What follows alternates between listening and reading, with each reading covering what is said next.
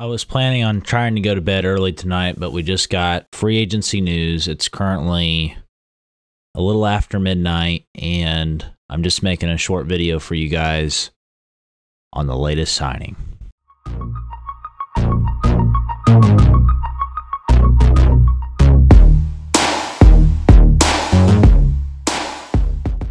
So for anybody who doesn't know, Liam Hendriks was just signed by the Chicago White Sox. By now, as the timing, as I'm recording this video, was about 2-3 hours ago. Reported around 10 o'clock Central Standard Time tonight, which is, well, it's already after midnight, so it would have been Monday, January the 11th, around 10 o'clock at night, and would have been 11 o'clock on the, in the East. But Liam Hendriks has been signed by the Chicago White Sox to a 3-year, $54 million contract. It is pending a physical examination, but by all means, it is looking like the White Sox have their closer for next season, and definitely a legitimate closer indeed in Hendriks, as he's been lights out for the Oakland A's for the last few seasons, and actually among relievers that have pitched over 75 innings, he has the lowest ERA in the last 2 seasons. So he is very capable of pushing that team and that bullpen over the top. So multiple sources have confirmed, and it is also here on ESPN. And it's across multiple sources: Yahoo Sports, ESPN, you name it, MLB.com. Liam Hendriks is signed on with the White Sox. The agreement is pending a physical, which I'm sure will be scheduled. As of when he was signed, it was Monday. Now it's, as I'm recording this video, it's early Tuesday morning, a little after midnight on January the 12th, so I would assume his physical will be scheduled sometime later this week, if not early next week, all depending on travel and where Hendriks is at the moment. But the deal is for 3 years, and it includes an option for the 4th year of the deal. But all in all, Hendriks is guaranteed $54 million spread out over the next 3 seasons.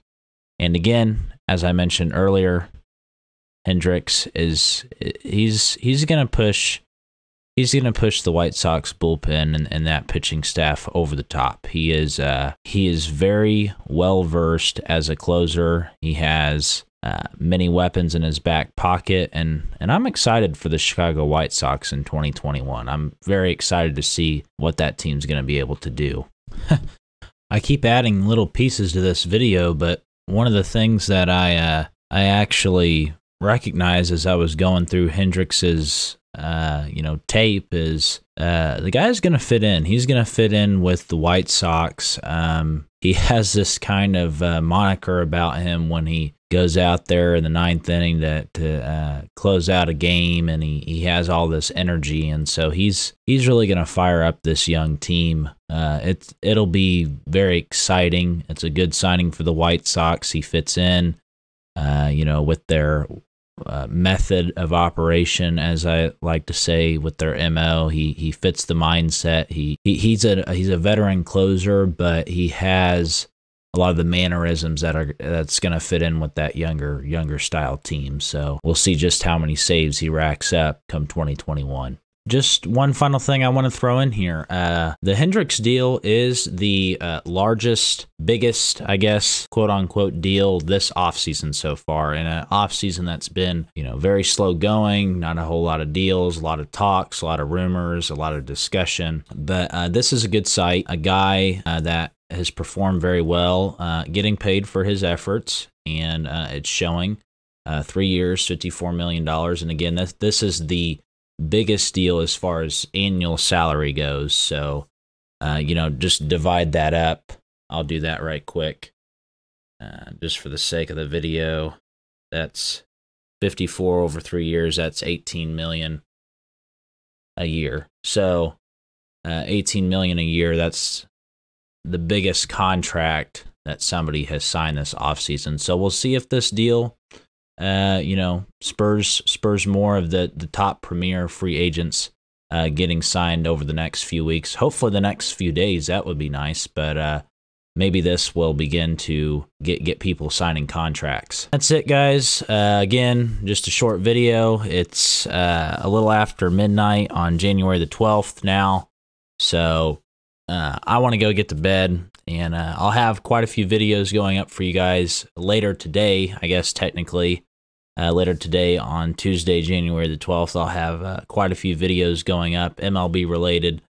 We'll see if I get another NBA 2K21 gameplay in.